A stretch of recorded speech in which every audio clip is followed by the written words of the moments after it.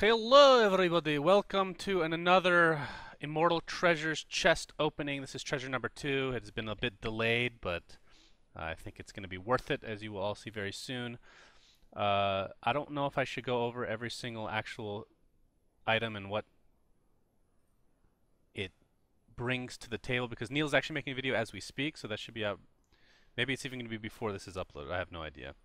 But if you want to see exactly what you're going to get, either way for that video, or there's some representation, or they show some of it off on the website, so you can take a look if you want.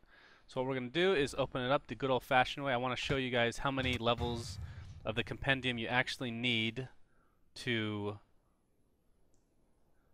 Well, let me go back. I forgot where I had to go. Okay. So you need level 130 to get at least all the basic ones. Okay? Because there's 6 treasures.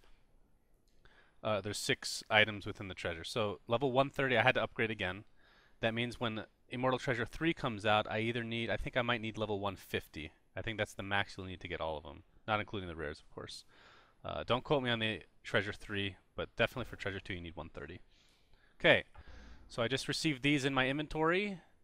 These nice little treasures. We also got the Wyvern Hatchling couriers as well, which I don't think I have them all upgraded. I have the... Well, this is the basic one that you get. And I think Neil's making a video on this as well. There's a fire upgrade, which I have because it's level 130. I'm not sure. You can look it up, whatever you need for the gold one.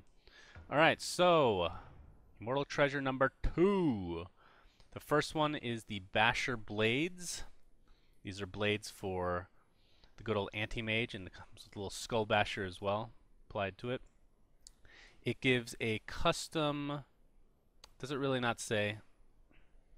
Alright, we're just going to have to flip-flop between these two to see. So it gives custom bash, mana break, and mana void abilities. And again, I'm not going to... You guys don't need to watch that because you just don't need to, okay? Jewel of... Is it Eons, I believe? Is a shoulder for Faceless Void. Very nice. This gives a custom... the heck's his blink called? Time Walk? Gives a custom Time Walk. Looks pretty cool. We have the Resistive Pinfold for Disruptor, which is this back piece. This gives you a custom kinetic field. We have a Sven Vigil Signet, which is this shield here. It gives a custom War Cry. The Tormented Staff for Leshrak. I think it said it gives a custom attack animation, or attack particle or whatever. But more importantly, the Split Earth is changed. And obviously it's this staff. And the last one that we're guaranteed to get is the Roller Monster. I'm probably mispronouncing this horribly. Probably some reference, I have no idea. For Tinker. 1 second. There we go. Which, is this a headpiece? Yeah, it's a helmet. Cool. It gives custom animation for his March of the Machines, which actually looks pretty sick, not gonna lie. I don't really play this hero, but it's still pretty sick. Then we have a very rare Arms of Desolation. This is custom attack animation. I say animation, that's not actually technically what it is. It's just the particle effect, but I haven't seen this one personally. This is obviously the arms he's been lifting.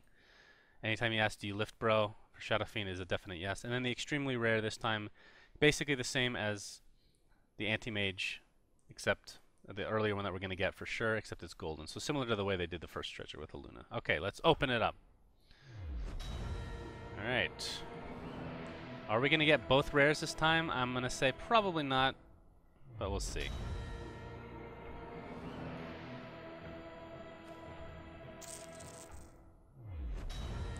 Man, ever since they changed it to instant item giveaways, I haven't been getting very good luck.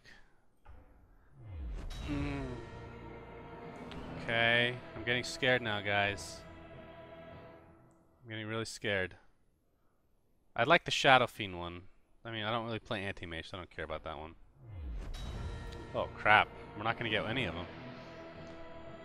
And I don't have a cat to hold. Oh. Oh, man.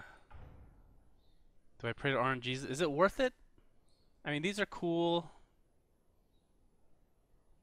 I'm not going to do it. I'm just going to let it be. Damn it! I used all my luck on the first chest, which is fine. I think the first chest, I play more of the heroes in that chest, I think. So that's okay by me. Let us know what you guys think of this Immortal chest. How does it rank up versus the first chest? And all that good stuff. Yeah, so I guess that's it. Look forward to the video that Neil's making, like I said, to show each effect in its entirety. And until next time, Suns fans signing out. Later, guys.